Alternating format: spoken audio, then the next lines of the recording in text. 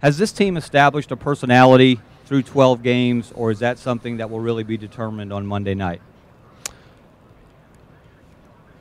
I think identity is something that is a work in progress. I don't think it's something that you establish, because I think how you finish is always a big part of what that identity really is. Just like last year's team, for example.